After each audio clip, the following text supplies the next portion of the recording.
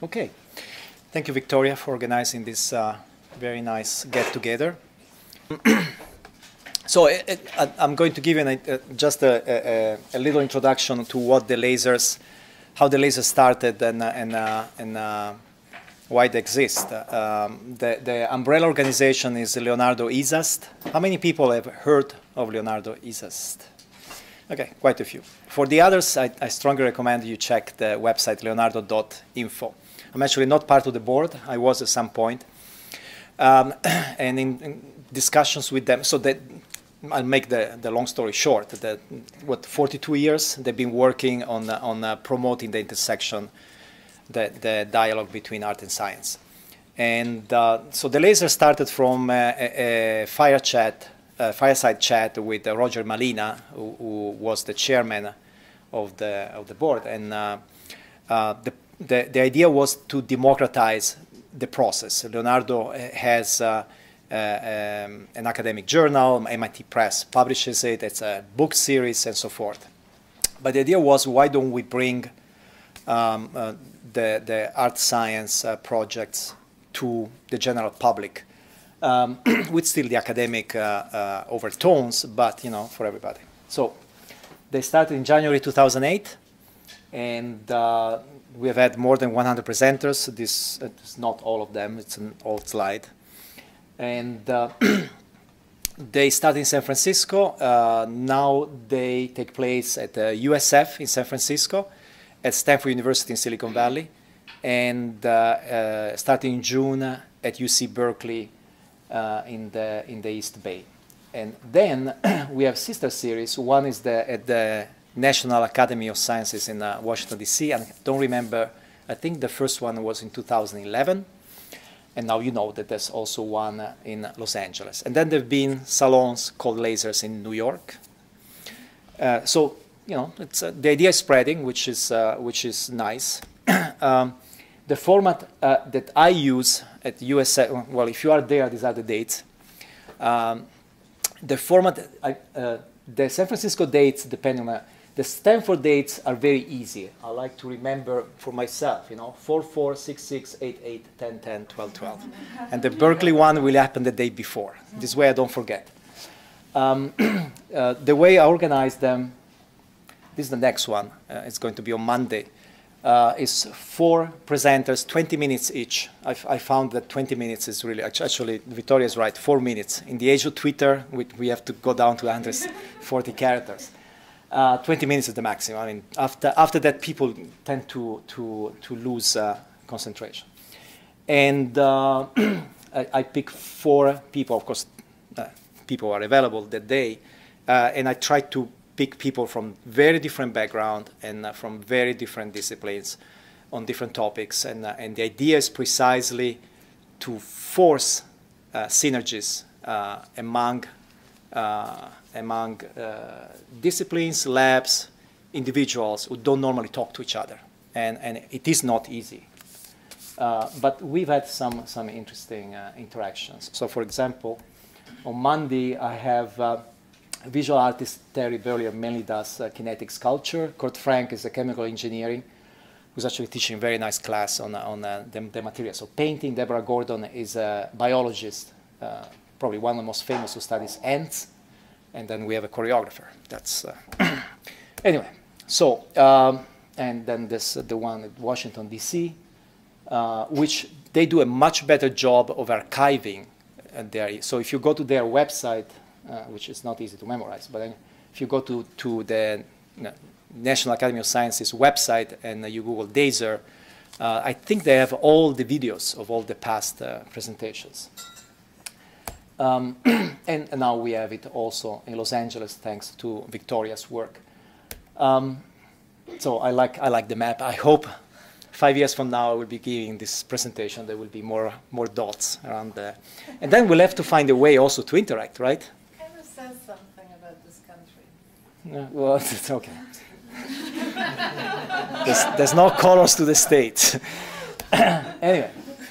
So besides that was the little introduction for those who are new to the idea of the lasers. And by the way, feedback is very welcome. I learned a lot from the people who are coming, and people were telling me, like the 20 minutes now, I'm really strict about the 20 minutes because consistently the presentation that people like the most, they're not necessarily the greatest projects. It's the people who can do it in 15 minutes, make the point, and then QA and so on. So the feedback is welcome. Now, I'm also going to talk a little bit about this, and not to publicize my book, but because it also, Silicon Valley is actually a case that proves the importance of the arts, even in the most advanced scientific technological environment. And that's one reason why I co-wrote that book. I wasn't that interested in telling the story of Intel, Apple, HP, and so forth. I was interested in finding out why it happened in Silicon Valley. It would be, if we had time, it would be interesting to go around the room and just get opinions why it happened in Silicon Valley. After I tell you, I don't tell you. After I tell you that 1 century ago, Silicon Valley was pretty much just orchards and desert, and these are considered the founders of Silicon Valley. But none of them, this one founded Stanford, that one turned Stanford into an incubator of startups. Shockley is the one who opened the first startup for electronic things. But you would not explain how Silicon Valley happened without this.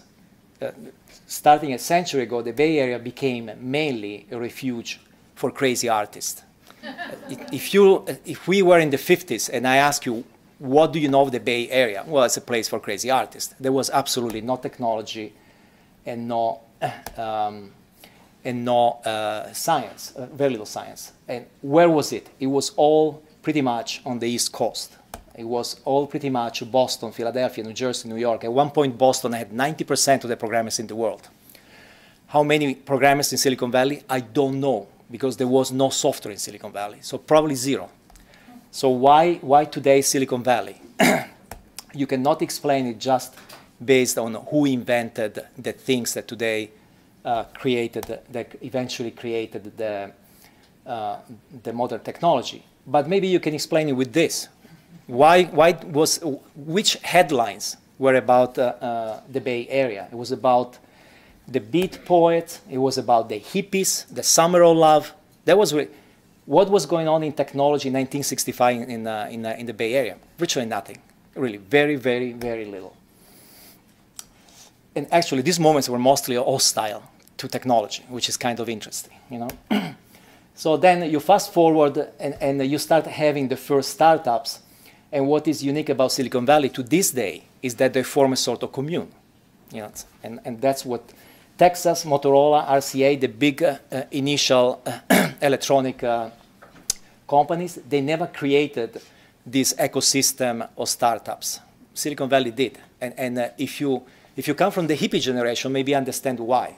But if you come just for the big AT&T, IBM corporate headquarters, I don't think you can easily explain how that happened. And then the first technology that comes to Silicon Valley is actually kind of weird. The SRI works on graphical user interfaces. Zero Spark works on computers that are for everybody, which in those days was kind of unusual. It's a very casual, informal, egalitarian workplace, the first major company where people go to work in blue jeans and T-shirts. And at some point, the personal computers come out. The first personal computers were just kits that you would buy, today we would say online. In those days, you had to write to a magazine and get it back. And what happens in Silicon Valley, they form this computer of crazy inventors. And one of them is this Wozniak, who goes on to build the Apple I. Then Unix and Internet, when they come out, they were government. Unix was an AT&T project, mainly used for the Internet. And the Internet was a government project. In fact, it was a defense project. But when they come to the Bay Area, they change completely spirit. They become technology used and created by ordinary people and mostly by very eccentric people. I met Bill Joy when he was at UC Berkeley, and he had very long hair. He was dressed like a wizard from the Middle Ages. And but for him, the Unix was something completely different. It wasn't used for the internet or whatever, you know, and hundreds of programmers were contributing to the UCB Unix. And same for the internet. The internet today, you don't think of the internet as a defense project. And the way it started being a community of people contributing to this thing was really through the Bay Area. The Bay Area was one of the first 4 nodes at the SRI. So the bottom line is that the Bay Area did not have the original technology and science and everything. And if you try to explain why Silicon Valley happened where it happened, just by thinking about technology and science, you will not find an explanation. But if you think that the Bay Area had all those crazy artists, whether you like them or not is another story, but they were crazy, and they were placing emphasis on the eccentric, independent, doing something different, then maybe you explain also Steve Jobs. So if you have a different answer, let me know. Thank you. And